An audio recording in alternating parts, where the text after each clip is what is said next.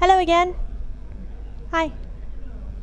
We have a next session on now. We have Gagan and Simon. They're both from the University of Melbourne and they're lucky enough to get to use Python and not awful languages. Let's make them feel welcome. Thank you. All right. Just testing. Can you hear me there? Good. Okay, good. Master, what is the key for a good life? Well, that's easy, my disciple.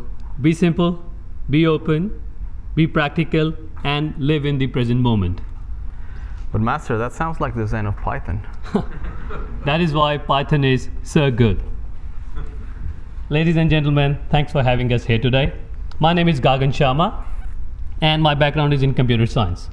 I've been working in the field of neuroscience from last 7 odd years, and today I'm here with my colleague Simon Salinas.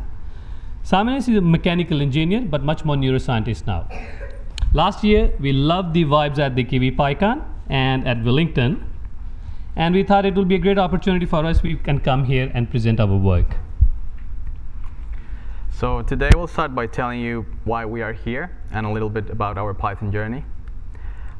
Then we will introduce our work briefly. We will expose an agile image viewer customized to visually check brain scans. We will also show you the benefits of navigating image headers with PyDICOM. This is very useful for handling medical images which contain sensitive data. And we will conclude with an example of how a few lines of Python code helps us to manage million-dollar clinical trials that rely on remote processing machines around the world. We started coming to PyCon with the motivation of learning and presented our work for the first time in Australia earlier this year. And now we're very happy to show you an improved version of this presentation with our latest updates. We're relatively new in this community. Gagan has been to PyCon since 2013, and last year was my first time. So we felt like outliers at the beginning, but this, well, since most of you guys are professional programmers, so this community is very welcoming anyway, so we're very excited to share our work with you. I'm not a programmer. I barely knew what Linux was when I started working in this field. But with time, I became comfortable with MATLAB and Bash scripting. And I noticed Gagan was coming back from this type of conferences very excited, so I asked him, well, why travel so much when information is abundant these days and you can find pretty much everything on Google? He laughed and forced me to join him next conference, so I came to my first PyCon last year in Australia, then in Wellington. And then I understood there's some knowledge and inspiration you cannot absorb by Googling everything on an isolated corner. So this motivated us to start using Python more in our work and implementing the type of tools that we heard about in this type of talks. Now Gagan will tell you about the type of work we do, and then we will explain how Python makes our life easier when handling medical images. I will begin by telling you what we do at our work. This is us at the Brain Imaging Lab. We constantly receive images from the local scanners and from the sites around the world, and we process this data to enhance its value and output the pretty pictures and data for the high quality publications and for the clinical translation. These are the images with which we work all the time, and some of you already know what DICOM is. DICOM is a standard for handling, storing, printing, and transmitting information in medical imaging. The imaging part of it contains an image, and information about it is called header. It's the imaging of, it's a language of the medical imaging equipment. It's always worth telling the complexities in DICOM. These are the images with a lot of information embedded into a file. DICOM has many flavors, as ice cream does. In some cases, inconsistencies in the tags can easily surprise you, and it breaks your code. Everything in DICOM is a tag, whether it's a doctor information, patient information, even the imaging data is referred as a tag. Every development has a story, and so does this. One day, we got approached by a clinician at work who needed a 3D data viewer with a very specific needs. He wants to read the DICOM and the other imaging formats. He wants it to be platform independent. He wants to use it as a module in a language of his own choice, and he wants the viewer to be quick, easy to use, etc., etc. I did not say no to him, not because I'm an Indian. I just thought it's a great opportunity for us to learn how to develop the 3D imaging data viewer. But then why to reinvent the wheel when there are so many imaging viewers already available in the market? Mind it, these are not the good DICOM views. These are the views with the great strength and functionalities. But in this particular situation, they were not ticking the boxes which was required. So I started looking for the language so I could use it in my programming. And we all know that these are the two dimensions where most of the programming languages fall. I'm always keen to use Python because I think it's easy to learn and use. So I start Googling and think, hey, whether Python will be suitable for my high performance computing? And the Google said yes. Only if I can start with the code which is readable. Really? I can barely read my own code which I wrote 3 months before. And on the top, I need to merge it with some cool pre-existing compile libraries. We thought, hang on, if it's true for 1 minute, what I can do? It means that I can focus on the fun part, which is the science part here. And also, I can develop an application with less effort, more impact, without worrying about the nuts and the bolts of GUI. So I started looking again. I found Mayavi, WizPy, nice packages, but maybe I'm lazy. I thought, no, I can't do this. Spartacus can't do that. I don't have that much time. So I started looking again. I found a package called PyQt-Graph. Some of you may already know about this, and the web page caught my attention. We thought, hang on, this particular image here, the brain image, looks like what we do all the time, and maybe this could be adapted to our needs. I started looking into the features. Of course, the speed is the one. It is very responsive. It is portable and easy to install. It's suitable for the science and engineering. But that's how my first baby step started. I downloaded it. I started reading the examples. The code is so nicely written, easy to follow. I never thought that before. And this is all I did. I only wrote 24 lines of code with a teeny bit knowledge of SciPy, a little bit NumPy. I injected this 24 lines code into original PyQt-Graph example. This is the original example, not mine code. So I injected my 24 lines into this, and I got this in no time running 3D data viewer. Let's have a look at the 3D data viewer itself. So I'm just gonna bring that. Okay. This is the, can you see? Yep. This is on the screen. So I want you to focus on the 3 things. First is the contrast level. I have seen so many viewers struggling with changing the contrast level of an image so quickly. This tool is very responsive. I haven't seen anything in Python that responsive in terms of neuroscience. And also, this is a particular thing where you can view your data set at any arbitrary angle. And this is great for science. And you can go through the slices using the fast or the slow up and down arrow keys. And this was great for our application at that time. Let's get back to our presentation. So this is us using our viewer at work. And we were able to review 400 patients, each having 3 different scans at 3 different time points. We were able to review them visually in a very simple loop, and we recorded the response of our clinicians. Hence, it's helping us to review the data for the publications. And then I felt like I'm a Spartacus. Not a Spartacus. I can use my Python to cut all the difficult code and save the day for my work using all this 3D data viewer. But then, well, 3D data viewer was very good. It was impressive for the team. But then another challenge came up next month. And my personal greed also kicked in. I thought, why not 4D data viewer? And we just have shown you, or we just already showed you how to read a volume, but that was only one time point. Now we need to see the change in that volume over the time, and then we can focus on a single region slice frame to monitor the signal change, which represents the blood flow, as you can see on the screen in the video. Right now what is happening, when the signal is changing, the vessels are being brightened up, and then they're coming to the normal intensity. In trying to solve this challenge, we came across a more efficient way to read images for viewing using the power of Python's image.io package.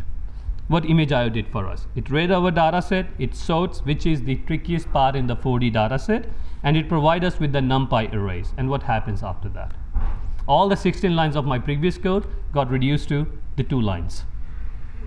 Only these 2 lines, which I'm highlighting with a square. Of course, I felt like another Roman character. Maybe I'm watching too much Netflix these days.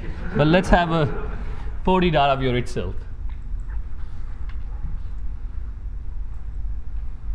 Is it showing up here? Yeah, it's coming up now. So this is the 4D data set. On the y-axis, you can see that you can go through the slices in one volume. And on your x-axis is where you can go through that slice in all the time. You can see the signal change here, or the graph represents the signal change here, which tells us that at the time point 14, where Simon is pointing around, the signal starts changing. And now at the time point 20, you can see the vessels are brightened up. This is where the signal was maximum, and this tells clinicians that how the blood is flowing in the brain over time. Let's get back to again our presentation. It's not the time for claiming the glory, but just to recap that all these sophisticated features were coded by someone else. You don't have to be an advanced programmer. You just use someone's efficient code to create a responsive and a powerful tool so that you can use in your day-to-day work, and that is what we love in Python. We started showing you the viewers, but before loading the images into the viewers, we need to sort them in a way so that you can navigate easily.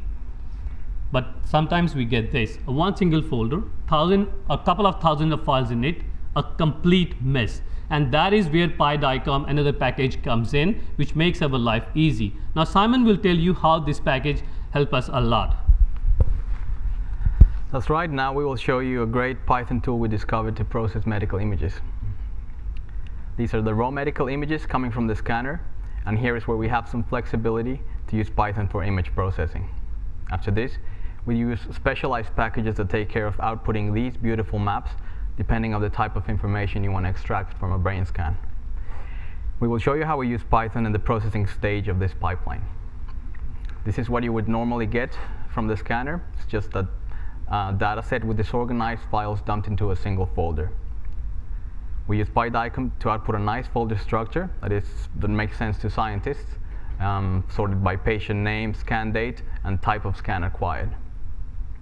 As Gagan mentioned, DICOM alone is an extensive field that could easily take up a whole presentation. What you need to know is that DICOMs were created with the aim to standardize images coming from different sources, and that is done by embedding critical information into the tags. These are the headers Gagan was talking about, and we need to access these tags to create organized folder structures. We will show you how to navigate these headers in a Pythonic way. Now, it might seem like a mouthful of code. We've got Python on top and Bash on the bottom. Same result for accessing the headers, but tell me which method you find more intuitive. And I know the answer for this is obvious. You're Python biased. But even if you're in love with Bash, you may find Python very convenient as you read the headers and they become variables straight away. And there's less fiddling around with Bash regular expressions.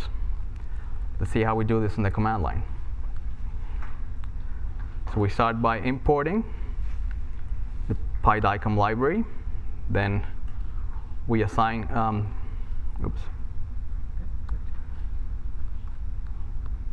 we assign the DICOM image to a variable. Then we read that file. And now we have access to all of the tags. For example, ds dot. And that's what, sorry, Sam. Yep. That's what I was referring. The pixel data itself is represented as a tag in the DICOM header. We also have a patient name, for example, or we can print patient name, scan date, and place where it was acquired. Again, we find it easier to navigate headers through Python structures, as the Bash alternative takes a lot more effort and string manipulation to store that information. We need to modify these headers because medical data is often regarded as sacred data due to privacy legislations, mainly in the first world. Some tags have doctor's name, patient age, hospital address, and other private data. So it's important to de-identify it properly when sharing it with other sites. Here's an example of how we do this on the command line again.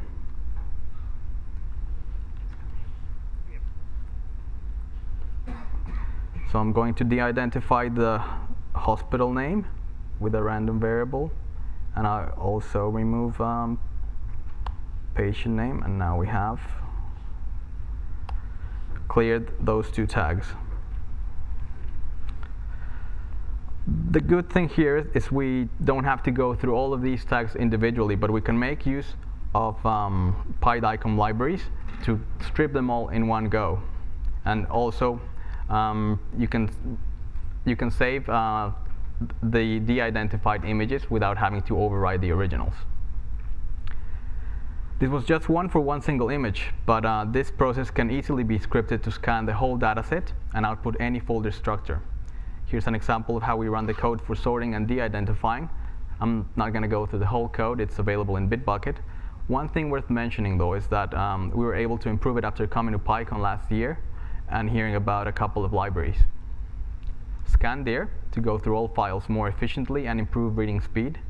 We tried this instead of os.walk and noticed that it wasn't working at the beginning, but that Gagan contacted the developer and... Yeah, I mean, I contacted developer Ben. There were some teething issues. We found those, once we figured that out, that code really became very fast with this new library.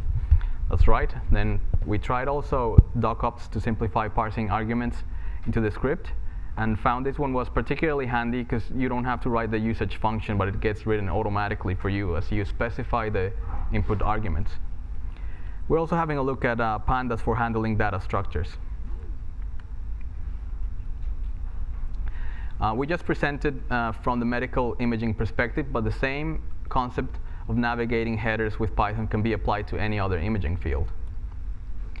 We will finish with a quick example of a Python script that helps us monitor machines across Australia, New Zealand, and Taiwan.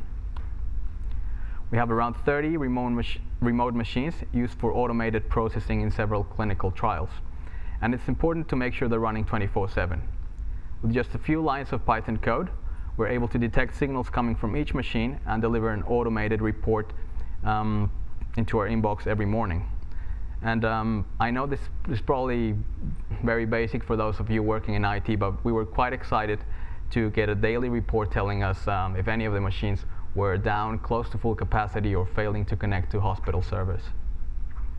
What we liked most was the simplicity and readability of the code, giving us so much power with just a few lines. And then after developing the 4D viewer, we're able to deploy that very quickly into these machines with no fancy installation, and we can check the quality of the data remotely through SSH straight away. To summarize, the scientific community usually has their own preference on which software packages to use for image processing, but it's always possible to use Python to replace or pre-process data more effectively. Python provides readable code that can be easily adapted for custom image viewing and careful manipulation of sensitive data. Lastly, we're very grateful for PyCon inspiration that allow us to develop 3 excellent tools. So come to this type of conferences and absorb what Google alone cannot provide. We would like to conclude by sharing a few lessons we learned from the main aspects of our workflow, which we discussed today using the data processing using PyDICOM and ImageIO, the data visualization using PyQuerygraph, and data management using the Python's API. Well, there are still times when we have to use some other software packages to support these 3 very important aspects of our work. We all know that it's not easy to change people, process, and the technology in a very well-established workflow, but we are getting there. At work now, we are trying to use every single opportunity where we could use the Python, not because Python is an agile, fast, and a portable tool, but also we strongly believe that in these exciting times, we can achieve almost everything with Python. The good thing is that if you're very specific about your software or software tools, you can still use Python because Python has the flexibility to join them together. In short, Python can be a glue with infinite possibility. But what next? Well, in the next coming months, we're going to be looking for our needs from processing and data management on the NiPy, NiLearn, and XNAT, because these tools have a great functionalities for the kind of workflow we have. But more specifically, we will be looking at the WizPy for 2 reasons. The first is that it is a very responsive and interactive library, which Simon is just trying to show you on this screen. And second is that we can view our data set from any particular angle. Now, right now on this screen is a 3D data set, which is volume rendering is there. And you can see the blood vessels here. On one side, the blood vessels are nicely fanning out, but not on the other because there is a blocked vessel there. What we need to do is that we need to add the 4th dimension here so that we can visualize the change in the blood flow in these vessels over the time. Because we personally think that it is a great tool for visualization, education, and research. Thank you very much.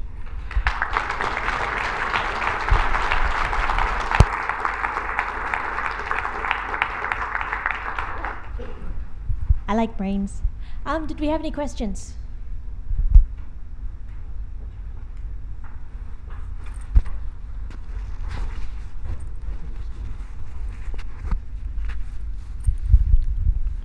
Thank you. Great talk. Thank you. This is just a question, a trivial question, while other people are thinking of serious ones. You had a slide and it had some languages on it, and at the bottom there was one that's that language that everyone hates. Well, what was that? For me, that was the machine language. That was the machine language. You know, the olden days machine language. That's what I assume. That it's not my slide. The source is written. We took from someone else. So yeah. I know that this question came up in my team also. Somebody said, which is like that language which you hate? I said machine language. The one which has a low-level writing and all those 1 zeros in the olden days. Did we have other questions?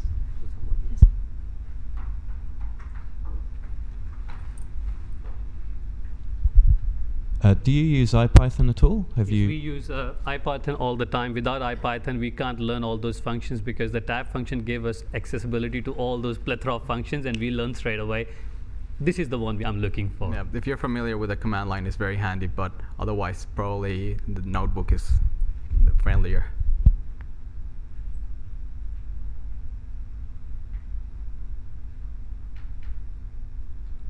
Going once, going twice. Sold. Cool. Thank you again. Thank you very much for having me. Thank you.